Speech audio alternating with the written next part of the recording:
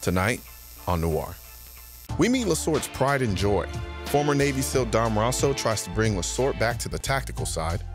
I review the Coonan 357, and Stage 8 of the challenge forces me back into the woods. Thank you for joining us on another episode of Noir. So what you got in store for us today, Mr. Man? Well, you know, one of the things that's been happening lately, there have been some self-defense shootings that are out there, you know, and so we talked to friends, and friends mentioned, like, you know, why aren't these people being shot in the legs? You know, if they need to be shot, why not in the legs? And you and I have talked about this in the past, and you had a really good story as to explaining to people why that's just not really the smart thing to do. Yeah, I think, well, I mean, to us, because, you know, we kind of have a better understanding of it, but I think for a lot of people who don't know much about guns, their only exposure is what they see in movies. Yeah.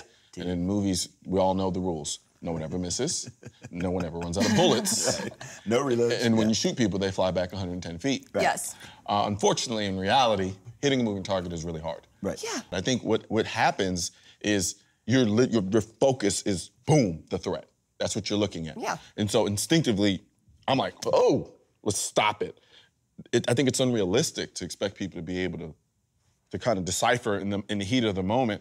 Okay, I'm gonna go for that right leg there. Right. I'm gonna go for right well, like and that. I think too, okay, so what if the person that you shoot in the leg still has a gun? Okay, what's going on here? You're trying to stop the threat. Yeah. Does injuring a person's leg immediately stop that threat? No, because their hands and arms still work. Yeah. So it is something that just people need to realize just isn't realistic. And I think some part of it too is people not wanting to deal with the idea of killing someone. That's true. I think that's it's hard. That's point. something that takes a lot to deal with, because when you really take it to that next step and you're like, the idea of having to take a life can be overwhelming for some people. Well, I would say the majority of people have never been faced with that situation, and because of that, they have no idea what they would be feeling right at that moment. They have no idea how, if they were in that situation, and it was, But I want the options. Right. But someone who has dealt with that situation many, many times, our guest this week. Yes. So he knows all about center mass and does. not necessarily shooting for the legs. Yeah, and I want to see what happened to you this week. Yeah, I don't know if you really do, but we'll see. Dude, the shooting that we're doing on the show, this athletic shooting, it's driving me crazy. I'm not doing any of the stuff that I've trained for 2 decades to do, like scan after you get done shooting, tactical reloads, shooting from cover and concealment, doing speed reloads, transitioning from rifle to handgun. I just feel like I'm gonna be in trouble if I get in a fight. Let's go.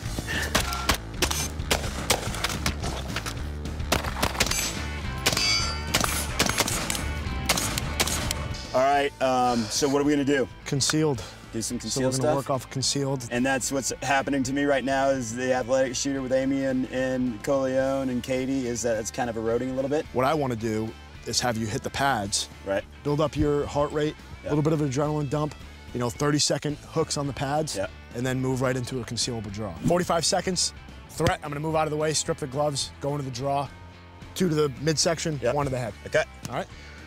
Woo! Stand your ground. Okay. Ready? Go. All right. Move, breathe, breathe, breathe. Harder. You're here to fight for your life. Come on. Let's go, let's go, let's go. This is what happens before a fight. This is how you're gonna feel. Let's go. Harder, faster. Move. Think about what's behind me. Think about what's happening next. Right. Stretch, go into the draw, stand your ground.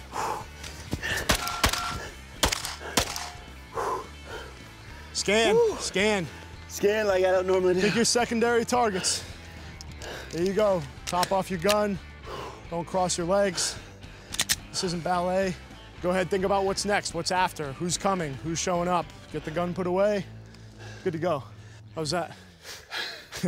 It's not exactly what we do on the freestyle field. Breathe. Think about what's going on. Harder, more power. Let's go. Threat. Hand. Threat. Sprint. Get that cover. And I gotta reload. Work it out. Think about what's up. And now another one. Oh, Get that gun up. Oh, okay. Good hits. So Colion, this is what happens when you do left-handed malfunction clearances with Dom. So as I draw up here, I bury my chin into my arm. Right. So now I've got something, I actually have a little cover here. I'm protecting my CNS. And that's something somebody doesn't want to close in on. No, because this sucks. Yeah. All right. Threat that. Your right arm's down. Your right arm's down. Gotta get my hits. There you go. Dude, I forgot how this was so good. It's not unrealistic to think that we're on a static range, but if your gun starts malfunctioning, Right. you know, we don't have any cover here. Yeah. We're in an open field. Right. So a lot of the times I tell people, I'm like, all right, is it worth dropping to a knee or going to the prone? That's something you have to figure out in the fight. Press check. Okay. Something you guys probably aren't doing. No. A lot of guys will go click in a CQB scenario and go, oh, what happened to my gun? I don't give a what happened to my gun in a CQ situation. I'm going click, getting that thing out of my way and get my other pistol out. Nice, good clearance. Ah, this is life right here. I love this, man. I could do this all day, every day. Contact left.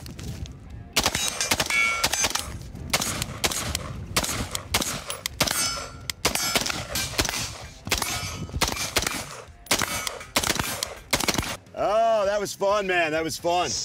This really showed me what I missed and what I've been missing. But I got to run to Dallas for a meeting, buddy. I'm going to leave you back out here to continue to train. Nice work, brother. Obviously, awesome seeing you, Absolutely. Man. Awesome seeing you. Keep it up. Keep the reps going, and don't let Noir get to you, man. No, I don't know. Let Noir That's get what I need to avoid, man. But this was my home.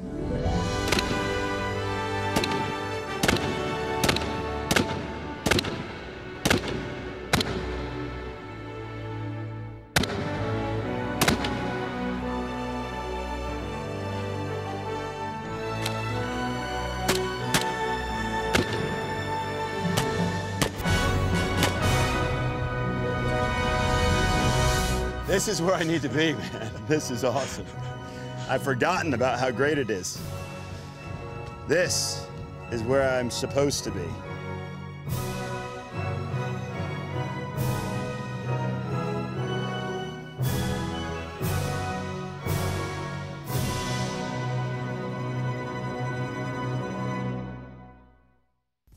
The Coonan 357 Magnum 1911 is one of those guns that you just can't help but make the bang, bang sound each time you pull the trigger. Because clearly, the fireball this thing creates isn't enough theatrics and drama for you. This gun simply commands an unbridled level of respect. From a distance, it looks like a regular old 1911, but when you feel it in your hands, you realize you're holding something special. It's bigger and a bit meaner than your average 1911. Like if you shot it into the sky, it would create another hole in the ozone layer. There's a certain crude refinement about this gun. Picture Mike Tyson playing the violin. For such a brawlic presentation, the trigger is incredibly precise and deliberate. The only thing stopping you from shooting this gun fast is the cartilage in your wrist. Sure, it shoots a lot softer than a .357 Magnum revolver, but make no mistake, the likelihood of developing arthritis increases with each pull of the trigger. Initially, your heart's gonna wanna put this gun in the novelty box, but don't let it. This isn't some oversized show-off toy you bring out to get 1 million views on YouTube when your gun recoils and knocks you on your ass. This is a viable platform in my mind. I run and gun with this gun the same way I can with the Glock 19. It may not be as agile or as practical as a Glock 19, but this is no safe queen. This gun was built to be shot, even if it feels like it's trying to destroy itself every time you shoot it. The drama and controlled chaos of this gun gives you a wow novelty factor, but it still has the ability to be a shootable, boringly reliable gun. I always say the M&P 1522 is the most fun I've ever experienced shooting a gun. And now, I can easily say the Coonan 357 Magnum is a close second.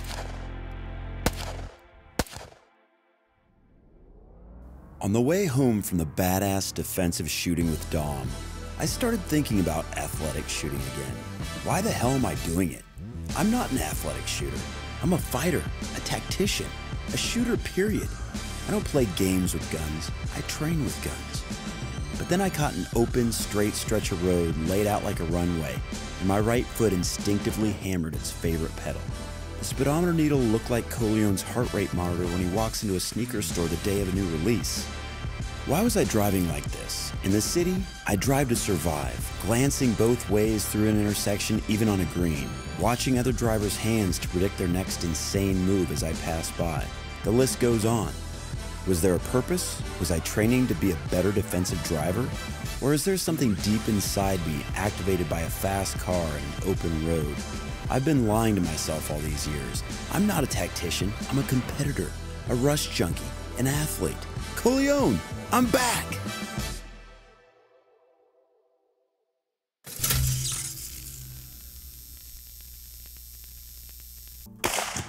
Oh, that did not hit. Nope. Okay, well, something is definitely wrong. Adventure breeds character, and the path should be less traveled. Independence breeds survival, and you must depend on who you know you are. Your inspiration drives you to never waste a moment.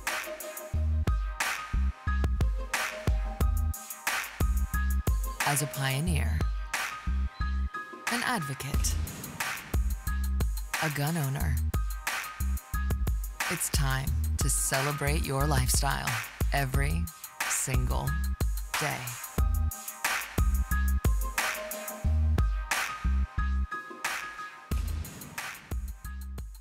Okay, clearly another tongue-in-cheek moment on the Noir show. I think everyone can appreciate that. That I want to know parts of. You didn't want any part of that boxing glove exhibition, shooting from attention? I'm not gonna lie, I was a little jealous. I felt a little left out there. Because on some regards, you actually do also appreciate the tactical side of shooting. Anybody who doesn't know that is a fool. Right. Well, I think there might be some people that miss that. You know, after episode 9, we took a little heat for you hollering at Katie for so long. And he's one of my best buds. He does not yell at me in real life.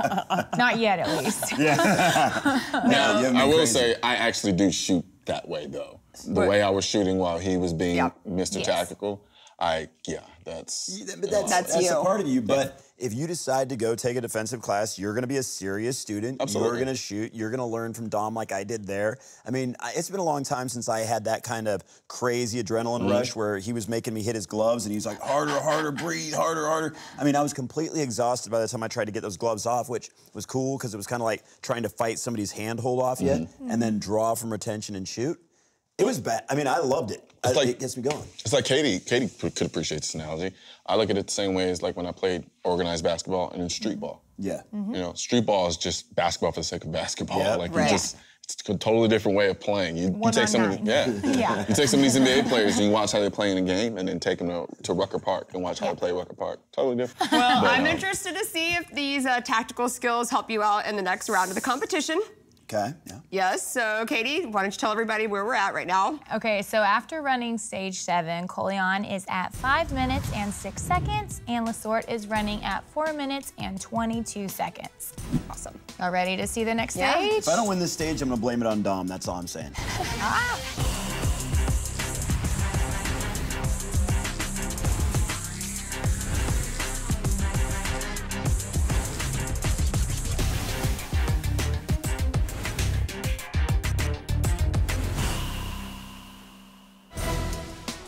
This is a 12-hit triangle layout shot entirely with the Mossberg MVP bolt-action rifle. After 3 hits at the 50, they'll run to the 90-yard berm for 3 more. The next station is still from 90 yards, this time from the wooded area, where the shooters might look to employ a tree rest. Finally, it's a 40-yard forward dash back to the original station for 3 last hits from the 50-yard line.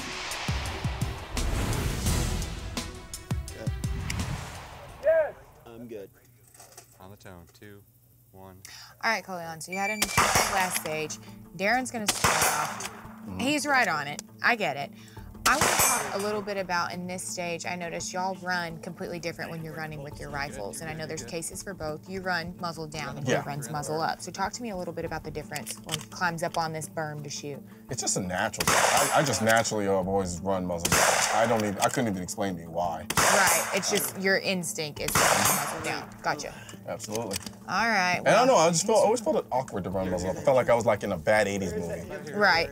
I feel like it would be a little bit harder to control when I moved with y'all the other day when Lasort had me working a little bit on movement. I went naturally muzzle down as well, but I know he's tactically very advanced, I guess you could say. That did not hit. Nope. Okay, well, something is definitely wrong. Clear. 40.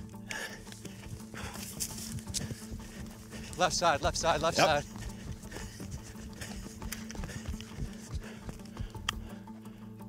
Oh, where are we? One. He's. Oh yeah, he sure is. That's gotta feel good. He's supposed to be the bolt gun guy. I think this is where you're gonna catch up. Like I said, I feel like every time that you've gone behind him is when you really perform well because you're an athletic, competitive-minded person. See what you gotta beat, and you can go out and beat it. I would have to agree with that. I don't want to, but yeah. Yeah. The fact that I'm behind in and of itself is bothering me. All right, Lasort, I got you running at 74.47. 74.47. This is your chance to make up some time. Don't patronize me, man. Buddy. We're clear this out. See what you got. All right, Lasort, come on over here. I was sure something happened to the scope. When I was in those trees, I'm like, those are good shots. Weren't you the guy who's supposed to be like, I can't even count the number of times I've been in the woods. You get in the woods and you start freaking out. I was scared. I ran that way, then I ran this way, and I was like, tell me where to be. All right, Lasort, as we watch Colion get started, we highlighted, as you were running the course, that he likes to run, when he's moving with his rifle, muzzle down. Right. Explain, you go muzzle up. Now, from your tactical background, is that something you were taught? Is it just your instinct? What's your preference, and why do you do it that way? Well, it's a good question. It's my training. You know, just my instructors always kind of thought muzzle up was the safe and best way to go. And, you know, it's one of those things that's debatable. You can go either way with it. And they're both considered gun safe. Yes, they should be. I mean, there are some people who are very, very vehement about muzzle down as the only safe way to go. And he's shooting well, like I figured he would. He did the same thing I did, though. Maybe he got lost in the... Nope, he didn't get lost in the trees. So it really is a matter of personal preference. I just think muzzle up is a better way to go. And I think you can move faster. You can tell your difference in preference, too.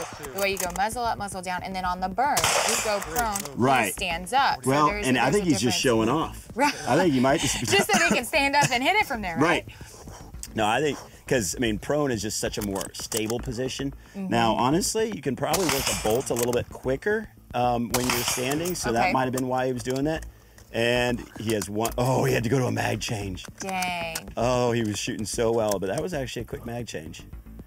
He seems to be working the bolt better, too, this time. And then he had... Oh, man. Oh, he's going to be mad after this. Yeah.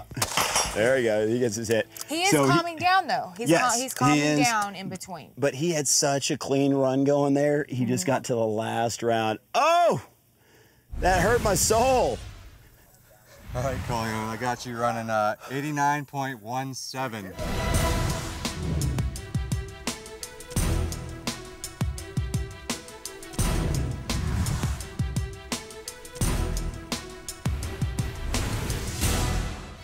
Katie, I always love getting another female's perspective, and you were up close and personal throughout this entire competition. So what was your takeaway from this? You know, it's been cool. Each stage has kind of pointed out some big differences between Colion and Lasort. So, Colion, I'm curious. I got to hear Lasort's perspective on why he chooses to go prone on the berm. Why is it when you go on the berm you like to stand up? Because I'm a show off. Okay, fair enough, because he's a show off. Or a butterfly. No, I'm dead serious. There was no reason. I have no rhyme or reason for why I go and stand at the top of the berm. It looks really felt cool. like laying down one day, I'm sure he would do that like too. heroic and like that. King of the That's a Mountain. statue. Like in 1,000 years, there'll be a statue of Colion Noir on top of a hill shooting a bolt-action rifle. You never know. Part when of our it is freestyle shooting part goes of it is the famous. butterfly too, because it's like, how often you get to say, yeah, I stood on top of a berm during a Yeah. shooting competition and shot from standing on top of it. So I got lost in the forest. I got lost in the trees. He was running circles. I hope you guys saw that and paid attention. Yeah, And this we is the saw same. Lissort This is the same circling guy who trees. likes to make fun of me because I've never been in the woods Yeah. yet. He's still getting lost. He put you, yeah, Colion. put My you old to eyes shame failed in me, that. yes. And then, so you had the mag change, which got you. I mean, that was, because after you did the mag change, because that did surprise you, I think you had one hit left. Let me tell you what You had happened. like 3 misses right after that, I think. Here's what happened. Working a bolt gun is like dealing with the siren. Because it starts to become intoxicating after a while. So I just became obsessed with just working the bolt. I wasn't paying attention to anything else. Like literally, I was just like, I've heard you say that Yeah. before. You've literally said to me before when I've been on the range with you, man, working that bull is so fun. It's fun. It is. I think really he forgot he was in a competition. And that is why I like the Mossberg Patrol Rifle so much, is because it's a small, compact, bolt-action gun that is just a ton of fun to shoot. It's fun to watch too, absolutely. Don't get me wrong though, I'm still a man of instant gratification. I know. So when time comes, semi-auto, baby. Your Daniel defense is always going to be somewhere within about 10 feet of you. I know, even if you have a bolt action in your hands. Oh man, well Katie, we just thank you for sharing that with us first off, but where are we with the time right now? Okay, so right now there is about a minute's difference. Lissort is still in the lead, so you guys tune in next week and see if Colion makes his big comeback.